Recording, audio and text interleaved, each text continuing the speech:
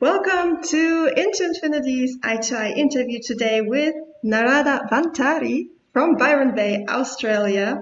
He's been working many years in the field of sacred geometry.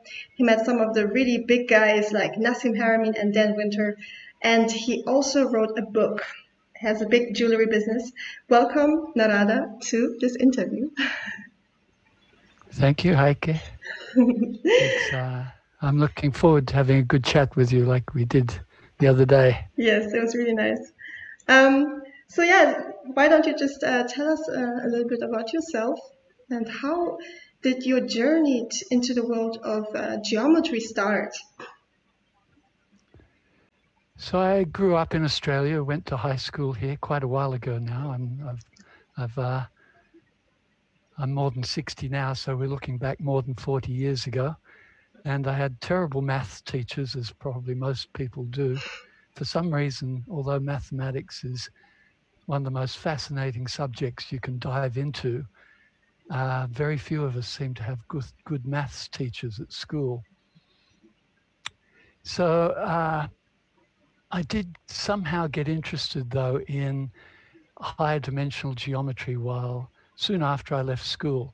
I was a semi-professional chess player for a while, and I came across the book Flatland, which is a classic, probably written in around 1860, 1870, which is a sort of fairy tale set in a higher dimension. Mostly using lower dimensions to explain higher dimensions, actually. The main character is a square. Mm-hmm. And then other books like Claude Bragdon's A Primer of Higher Space, which is a great beginner's explanation of what higher dimensional space is and what higher dimensional geometry is. And a friend of mine taught me to draw in stereo, which sort of means you draw the left eye's view and the right eye's view of something, and geometries work really well because they're very well-defined shapes. And through that, I sort of combined the two and started drawing hypercubes and discovered a new way of three-dimensionalizing the hypercube, which I might show you a bit later on. If we do some screen sharing, it's much easier to show than to talk about these things. And then there was a long gap where, although I was somewhat interested in patterns and especially through my art, my interest in geometry really influenced what I create in visual art and the idea of symmetry and so on. But it was probably another 15 years or so before I somehow found a videotape by Dan Winter, which totally blew my mind with the idea that the shape of our written language can be traced back to geometric shapes, and the analysis of the electromagnetic fields of the heart using biofeedback devices could also be analyzed into geometric shapes like golden ratio waveforms happening in people's hearts, especially when they're in tune with each other and when they're meditating with each other. They can show that the electromagnetic field suddenly creates golden mean waveforms. So from then on, I sort of headed in the direction of learning more about it, fascinated by especially the link between patterns in energy and matter and what they mean to us, how they affect us aesthetically in art, and how music is also a very geometric form. You can, music is possibly the most geometric art form, and Western music theory goes back to Pythagoras, who showed us that the scales are all about simple ratios in the waveforms and so on. So I came in through a little bit of pure geometry in the hypercube, and then my interest in the artistic side of it, as well as having a general interest in what reality is, and science being the study of what we learn about reality through diving deeper and deeper into it through our instruments and our technology. So it's been a long journey since that wasn't the end of the journey by any means. Uh, I guess there's two more important phases of it. One is I did start creating artworks that really taught me something, that in the process of making a geometric artwork and fitting things together, things would just happen that weren't intended by me. And I think that most sacred geometers find that the more you work with these geometries, the more transmissions, messages, downloads you're getting, or there's other ways of putting it that sort of takes it into the rather clairvoyant new age sort of field. But you can also look at it as these geometries do something to our minds, and they tune us into levels of information that I think most of the sacred geometers I know would say they often surprise us. They show us things we weren't looking for. It's quite a relationship with the geometry or with the spirit that is transmitted through the geometries. And then to come across the work of Nassim Haramein in physics, and a lot of his stuff is based on Buckminster Fuller's work, and all of that took me much further into my understanding of sacred geometry than I had been before, so much so that I felt that I had to write a book about it, because it wasn't that complex, this stuff. And I felt that I understood really simple ways of explaining it based on the flower of life circular patterns.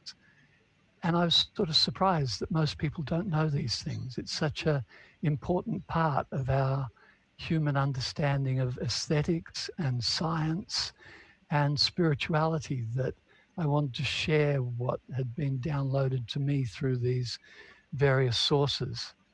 Yes, thank you very much for this. Really, yeah, there's a lot of in there in your life, yeah, about geometry. Actually, I want to ask you, because for a lot of people, when they hear sacred geometry, they have a certain image in their mind. And actually, I'm not even using the word anymore, because for me, it's really scientific, and so we call it universal geometry. But how would you define sacred geometry? What it is, and how the general public can relate to that? While I was writing the book, I did a bit of research trying to find out where the term actually comes from. And I don't know who used it first, and I don't even know how far back it goes. What I found is that if you go to Wikipedia, they'll say sacred geometry is mostly concerned with building cathedrals and possibly assigning symbolic meaning to geometries.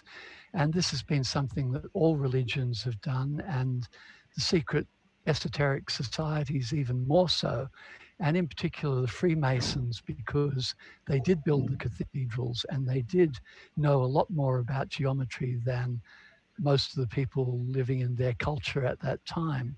And they believed that this was a very powerful knowledge that allowed them to do things other people couldn't do, and so on.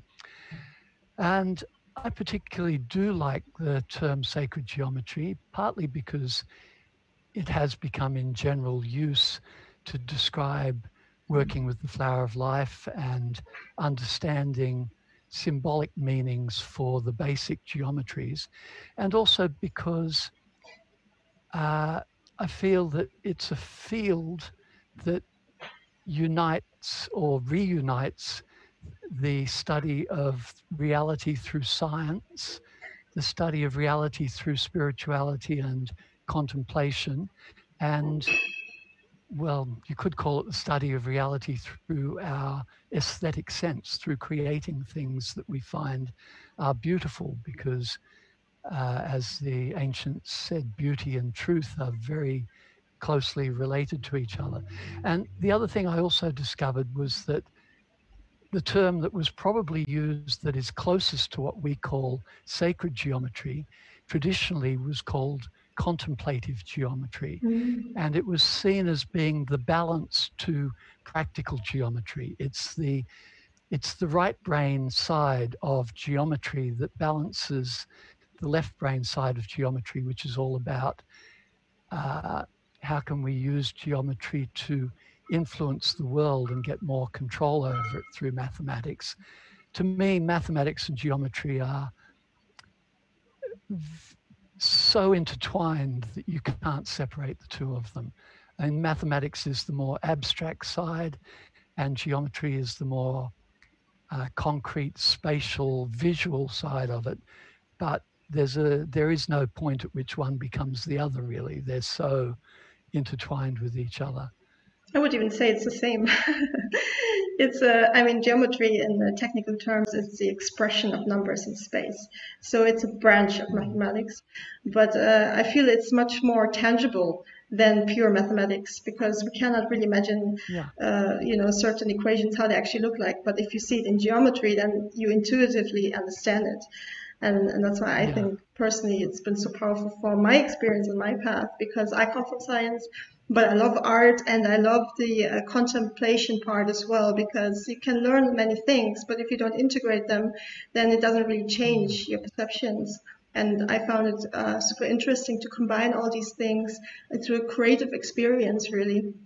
But really where it really comes from, the ancient times, the ancient Greeks with the quadrivium, the seven liberal arts, where actually the quadrivium was all about number, and geometry expresses all these four branches visually. The numbers in space, numbers in time, which is music, numbers in time space, which is the stars and cosmology, astronomy, and in the end, pure number, which is mathematics.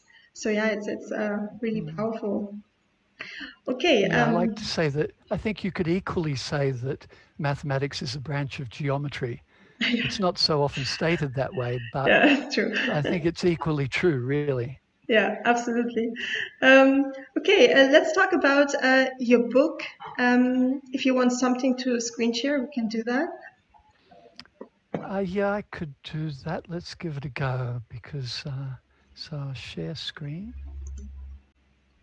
Host disabled participant screen sharing. Oh, really? Okay, one second. You have to enable it for me, apparently. Apparently. How do I enable While you're doing sharing? that, I'll start to talk about it anyway. Yes.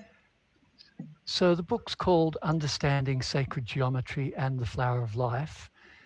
And the subtitle is A Higher Dimensional Perspective on an Ancient Wisdom Stream, because I did want to trace the history of this knowledge that more recently comes to us through people like Buckminster Fuller, but you can trace it back, its influence going back through the ages, especially through the scientific revolution. People like Isaac Newton, Leonardo da Vinci was fascinated by the flower of life and so on. Shall I try again? Yeah, try. I think I just activated it. Okay. Yes, it looks like we're going to do it. Here we go. We share that. And then we go full screen here. Yes. Great. Perfect. Did that work? Yes. Yes. Looking good. Okay.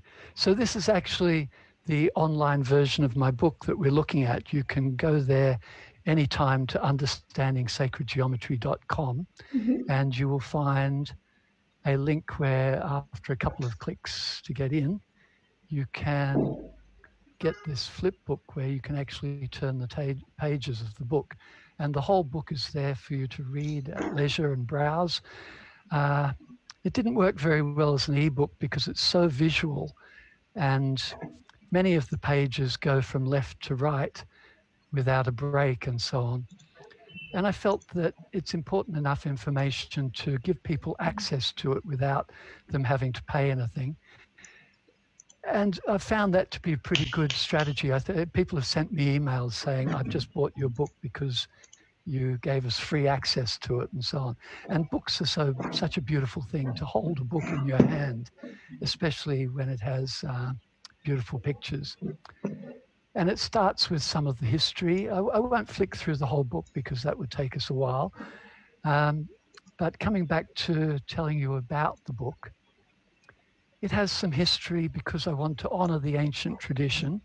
It has some basic geometrical theory about the fundamental patterns because there aren't that many.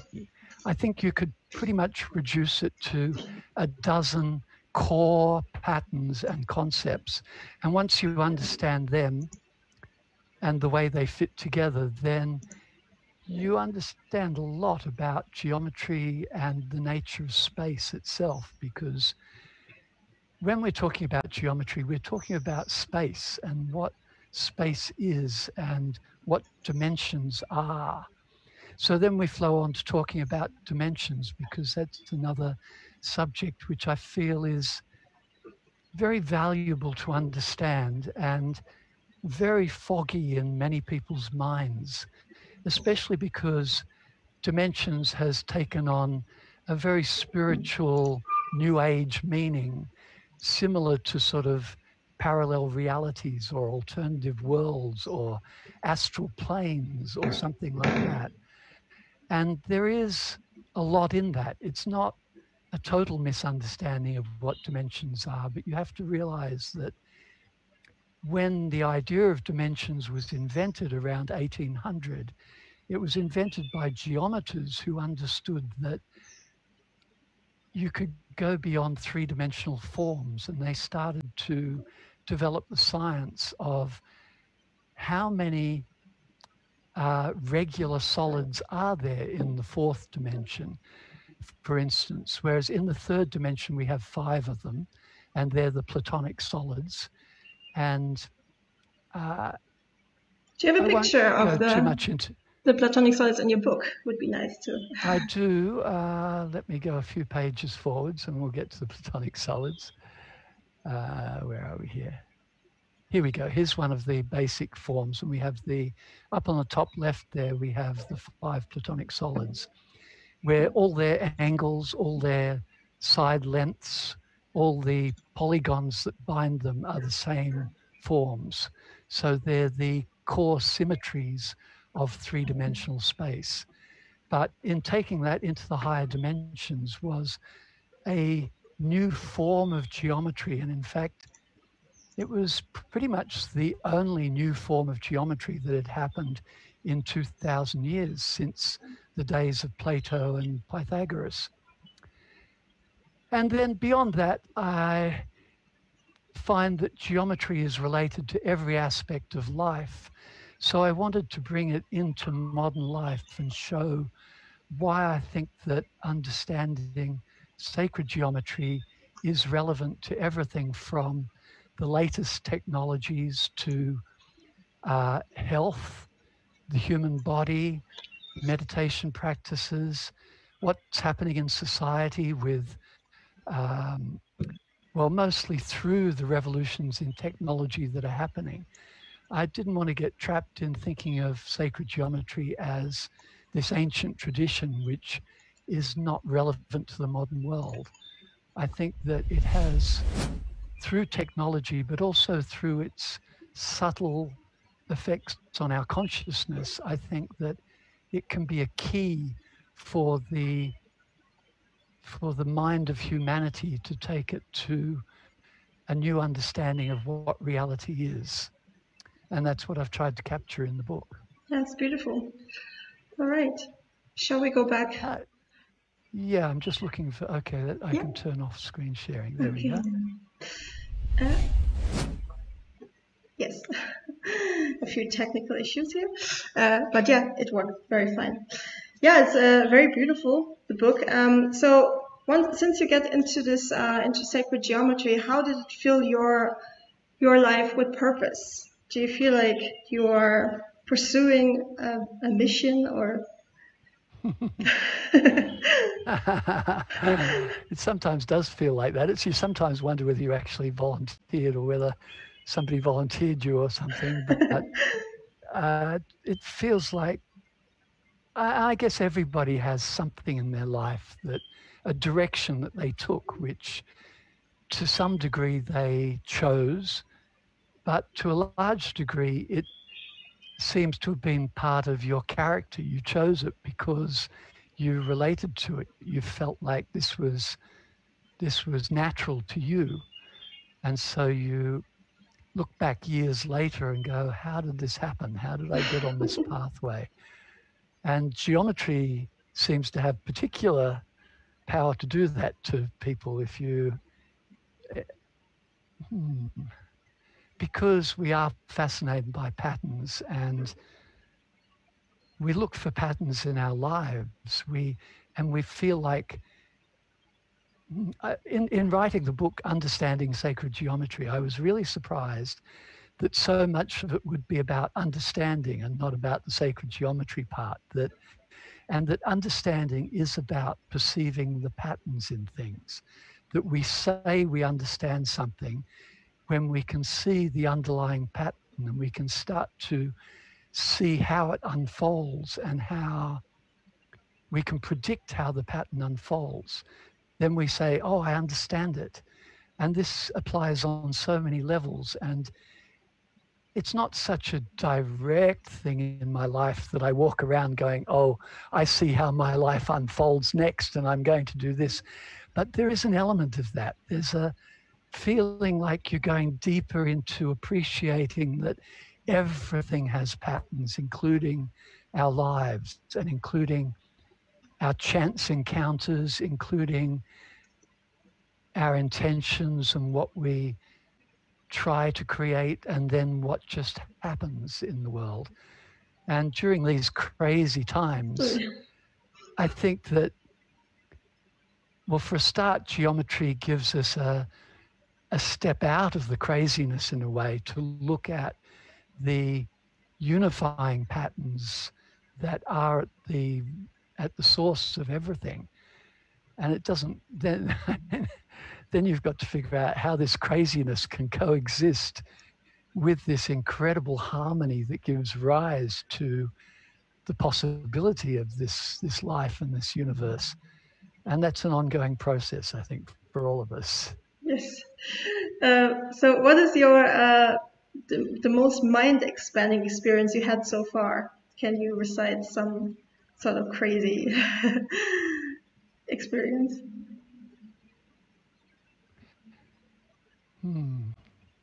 That's not an easy one to answer. I think my deepest experiences of the sacred geometry are in actually making things. And I made an artwork about 12 or 15 years ago called the Universal Yoga Mandala, which was sort of a commissioned project by a friend of mine who's a yogi. And he wanted to bring the 5 elements into a visual representation of how yoga relates to the 5 elements. So in the process of making that, which was possibly 400 hours work went into it, I did it as a photo collage, which I've always been a bit of a photo collage artist, which involves taking images and fitting them together into a form where they all relate to each other in a harmonic way. And in the process of taking probably hundreds of images and putting them together to make an artwork, it really took me to the point where at the end of doing it, I felt like I'd been through a whole initiation. And I looked at the finished artwork and saw so many levels of it, which I had not seen in the process of creating it and did not consciously intend to be in there. And then the most recent thing I've made geometrically is this 6-dimensional cube, which usually I begin them in sticks and glue like this. This is the original, which took, let me see if I can get sort of more of it into the picture there. That's so cool. This is the result of many years sort of work building up to it,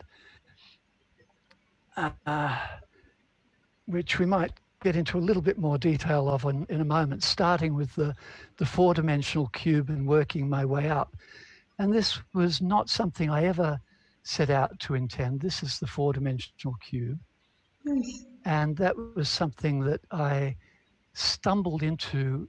I would have been perhaps 18 years old at the time.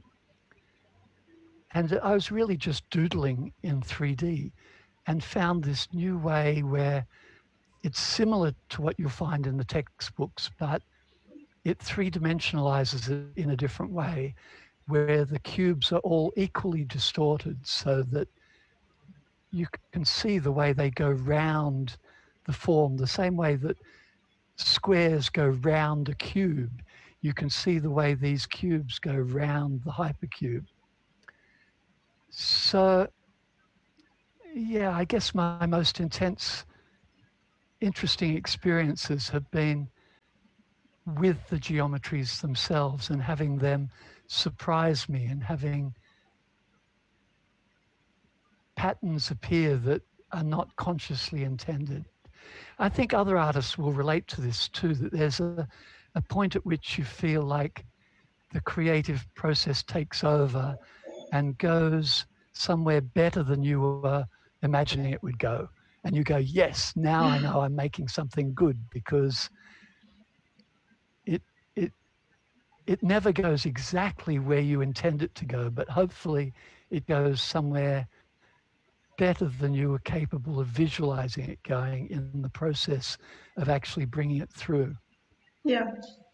Yeah, it's really amazing how it definitely expands the mind. For me, when I started to work with it, I just start to see geometry in places and start to see patterns, and also to attract more things into my life that just that need to be there. Like the synchronicity start to enhance, and I see a lot of triple digit numbers lately. A lot. So, I mean, I come from science, and the whole question is why don't we learn these things in school? What is it that science sees different, especially when it comes to geometry and dimensions? And I think science has a very different approach to this whole thing. What do you think? Yeah, my friend Jane, the mathematician, has done amazing work taking it into schools and trying to get it into the curriculum and so on. I think most mathematicians in our society and most math teachers especially really don't understand this stuff. They've missed the whole right brain side of mathematics, as I guess most of our society has. We've become very polarized in that way. And in fact, in about 200 BC, there was a Roman philosopher, Cicero, who said that it was a great shame that their society had lost this aspect of geometry, and that the Greeks had considered it, the contemplative side of it, so important, and their philosophers and geometers were respected as being the wisest among their people and so on. But we lost that respect for it in Western society, which sort of begins with Rome. Even though Rome integrated a lot of the knowledge from Greece, I would say uh, Western society as we know it is Roman society to an extent. And taking it back to simplicity, um, I hope that answered that question. I'd just like to show a few more forms, because Yes, I'm aware that we have got another 10 or 15 minutes yes, before we yes. finish, have we? Mm-hmm. Yeah. And I've only got a few forms here, but they're ones that I consider to be so special and so simple and easy to understand, I hope. My idea of simple may not be everybody's idea of simple. But let's start with this one, which is Oh, yes. the so this is 10 10, yeah. spheres, and this form in circles is what the Pythagoreans called the Terracus? Is it called Terracus? Teractus. That's Terracus. something. Yeah, I think that's right. Now you've got me. I've got a memory lapse. And they saw this as being an extremely important form. They were obsessed with the number 10. But to me, it's the circles and the way they fit together which is most important. And this is actually a tetrahedron with the spheres stacked as closely together as you can stack spheres. And because this is as close as you can get spheres to stack, they will naturally do this. Spheres of energy, or spheres of energy around a particle in the atom and so on, will naturally cluster in this sort of form, because it's the path of least resistance. It's the most symmetrical forms you can get. And it's the most stable, coherent energy states that you can form. So this is where the journey begins for me, with circles and spheres and the way they fit together most comfortably. So within this form, when you extend it to infinity and all, you extend that out layer by layer to infinity. That's what Buckminster Fuller called the isotropic vector matrix. It's a very simple thing. It's just this idea of making triangular patterns out of spheres and circles and letting it continue forever. And then in 3D, you get around the central sphere, you have 12 spheres surrounding it that form the vector equilibrium, is what Buckminster Fuller called it. It's called the cube octahedron in Western geometry. And in many ways, this is more important than the 5 Platonic solids, because we focus on the Platonic solids because of their symmetry, but this one is the more complete symmetry. It has 12 directions coming out from the central direction, and it's the way that spheres cluster. So, and when you take this out layer by layer in the clustering spheres, you then get the 64 tetrahedron grid, which was Nassim Harameyn's contribution of saying, continuing Buckminster Fuller's work and saying that at this level of complexity of the triangular grid, you get a combination of all the basic shapes from the the octahedron at the center, the cube octahedron, you get cubes, you get tetrahedrons, and they all crystallize into this form that is very worth studying. Very worth studying in terms of subatomic structure and crystalline structure and so on. That will probably do in that little journey through geometry. I just want to give you a bit more of what is in the book and the geometric side of what I feel that everybody should understand, because it really isn't complex stuff. It's really not rocket science. And yet every rocket scientist should know this. They should, because this is the foundation of harmonic patterns and we have to relearn how to work. Well, there's a lot in that harmonic patterns to do with accessing energy from the universe is done through harmony and resonance. But there's also just the universe is harmonic. The structures are like that. And if we can learn to use that and work with that and mimic the processes of nature, then we'll solve most of the problems that we've created in the last 100 years. How far back you want to look, really, whether you go to Rome or Babylon or even or Egypt or further. We seem to have taken a difficult path somewhere along the way. And I feel like sacred geometry is part of putting us back on a harmonic path, and that the human consciousness needs to understand these things to go to the next level of understanding what reality is. And that this is the only way we're going to get through the problems we're facing at the moment. That logic does not get us there. Arguing about what's real doesn't get us there. We have to get to a new level of consciousness where we can see deeper into reality and get past the dogmas and the differences of how we describe things and the languages, and come down to the agreement about this mysterious place and this mystery of our own lives, and accept what is at a deeper level. Yes, and see it more as a unity than division, because I feel like humanity, yeah, we're the masters of limitations, and we see everything a lot in boxes, and especially currently with the whole, yeah, mass hysteria, there's much more division happening. So really, I feel like geometry and sacred geometry or universal geometry, it represents that everything actually is connected, everything is unified. We're all part of a energetic grid. We're all part of the earth. It's all one anyway.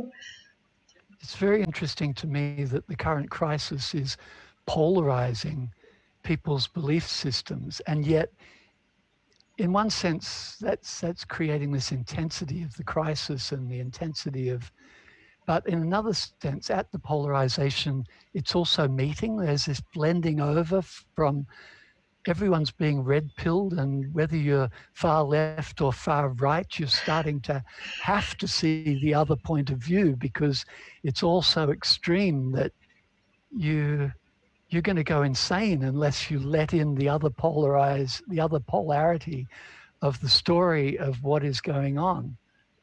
Yes. All right. Okay. So I'd like to finish with 5 more questions. I call them the hot 5. And you're just going to choose one. Yeah. So, what do you believe in more? That the universe comes from mind or matter? I have to choose one. Yes. You can also choose both, but you have to explain yourself. But that was the one. I'll choose that one then. Mind and matter. What came first, mind or matter? Yeah, I've had an ongoing argument with a friend of mine about this, and I've actually read both sides of the argument in some depth quite recently. And there are scientists who believe on both sides of this story. So I tend to lean towards the mind is more primary. I think the Buddhists say mind, everything starts with mind. Mind matters most is the quick answer. But it's interesting, the two arguments.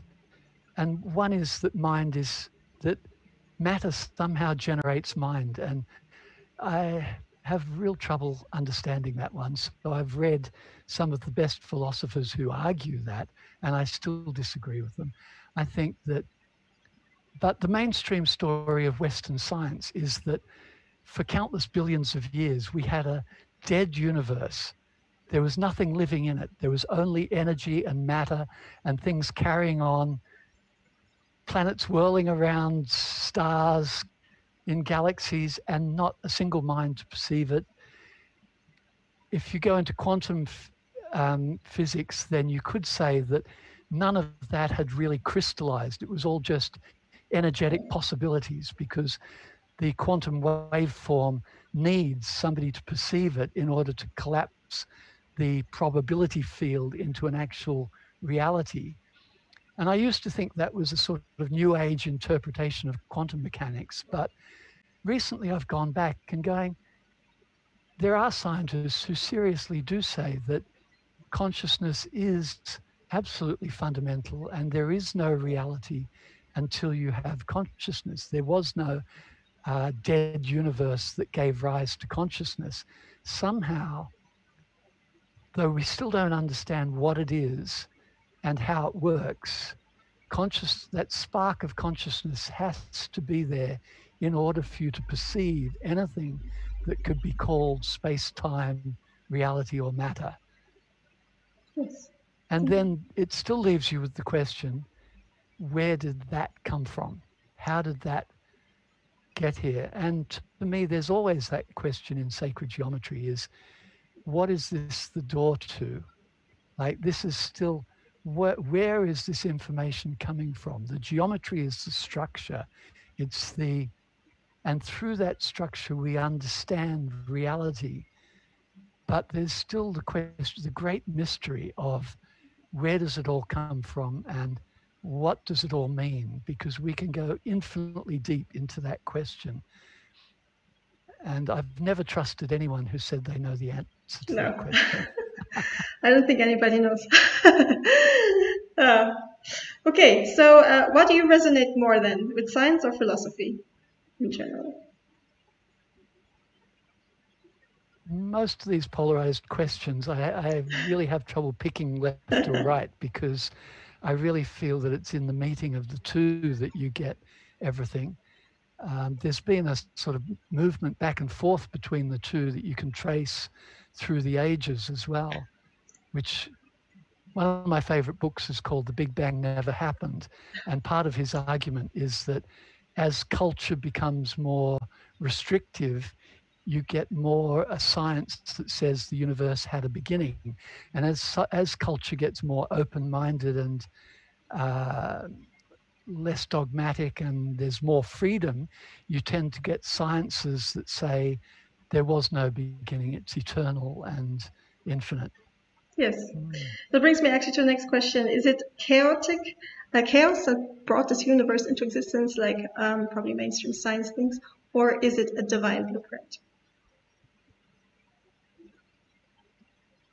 I'm hesitating to call it a divine blueprint. And I'm asking myself why. Because I do have my own personal relationship with the divine in all its forms and in its infinite form and so on.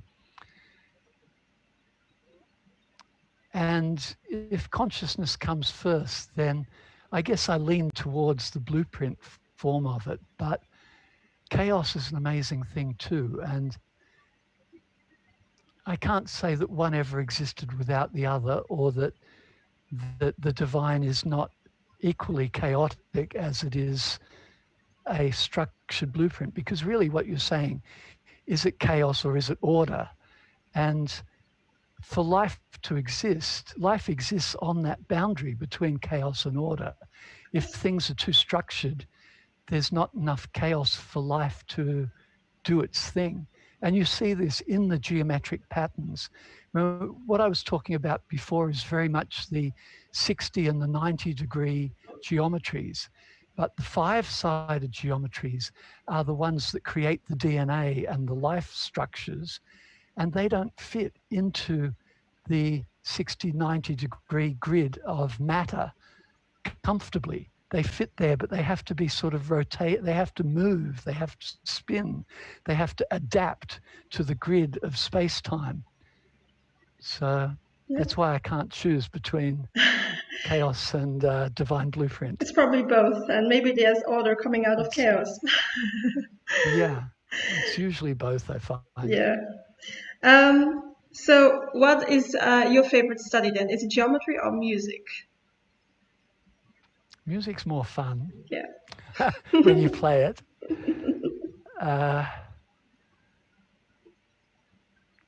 I'll just go with music on that one. Okay, yeah, music. Okay.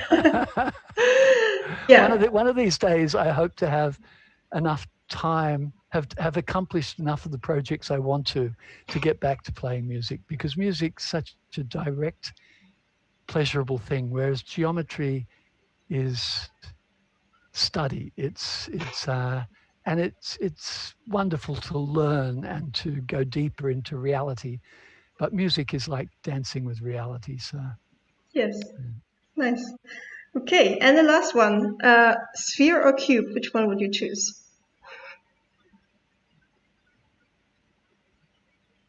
It's almost like the order and chaos, isn't it? It's very simple.